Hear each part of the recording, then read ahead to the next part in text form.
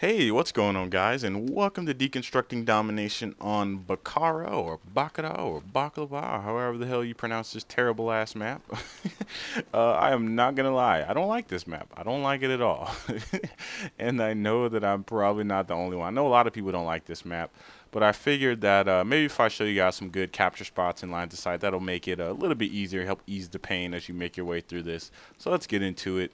On A here, everyone knows you can capture it in between these crates here or on this side. No big deal, all right? But if you come around on this side, you can actually jump on top of this stove there and use it to jump on top of this crate and capture it like so.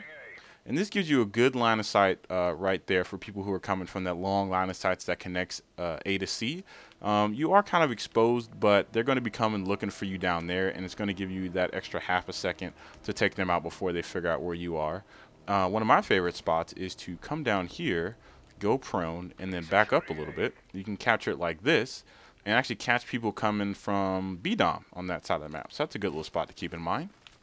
For defending A, say you already have A, and you're coming from this B-Dom spawn, this side of the map, instead of coming around this corner and trying to take them out like that and being exposed, you can just simply jump on this pallet here and headglitch the shit out of them. Look at that. Great, great spot. Or if you want to camp it, you can just simply walk around this little barrier here and camp out in this dumpster. I really shouldn't even be telling you guys this, but you can camp out here and then head glitch like that and just crouch down if they see you and pop back up, take them out like so.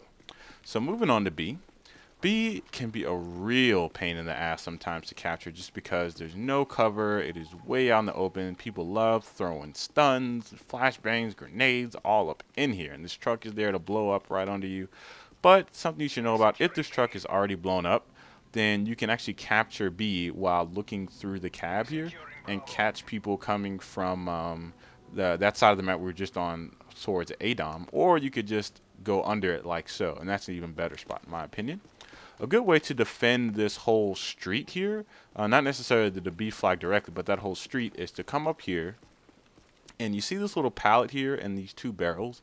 If you stand on top of this pallet, you can jump on top of this right barrel and then walk on top of the left and peek around this little banister here, and look at that. You get a great line of sight on this whole street, and you can cap people who are coming from B-Dom, that entrance right there. Great little spot. Another good spot for actually defending the B flag from really far away is you come in this building, go up these stairs, come around here to this balcony, and jump on top of this railing here, crouch down, and look at that. Great line of sight on B. They'll never see you coming. Great line of sight, especially if you have marksman. Marksman is great. Now moving on to C, there's not a whole lot to it. Everyone knows the best way to cap C is just to kind of lay down on this piece of trash pile and head glitch the stove there, or the cinder block, or any other garbage you can find your way into.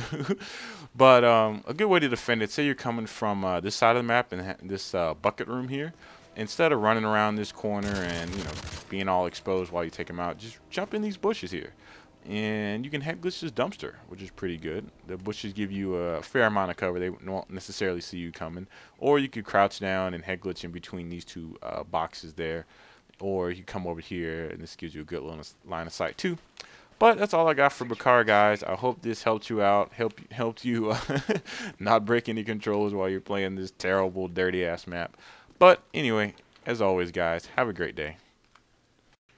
Alright guys, I hope you enjoyed that video, and if you did, here are a couple others you may be interested in. On the left is Deconstructing Domination on Outpost. I'm pretty proud of that video. Had some very nice secret truck related spots. You'll probably find that very interesting.